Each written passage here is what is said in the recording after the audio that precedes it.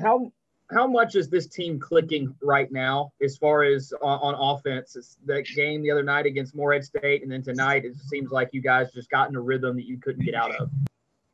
I think a big part to how we're playing offense is obviously getting rebounds and then just playing in transition and trying to put pressure on the defensive end.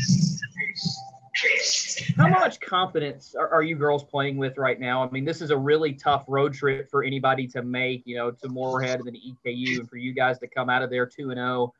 How much confidence do you have right now? I think we're playing really well right now, and obviously that boosts our confidence up a lot.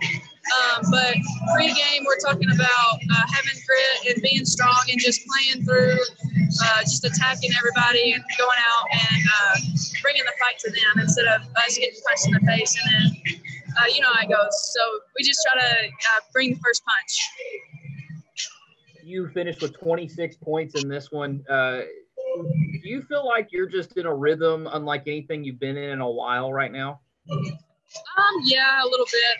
My teammates help me out a lot. Bria's an excellent passer, so whenever she drives, they kind of help off on me sometimes, and then she kicks it to me for open three. And just creating for myself, obviously.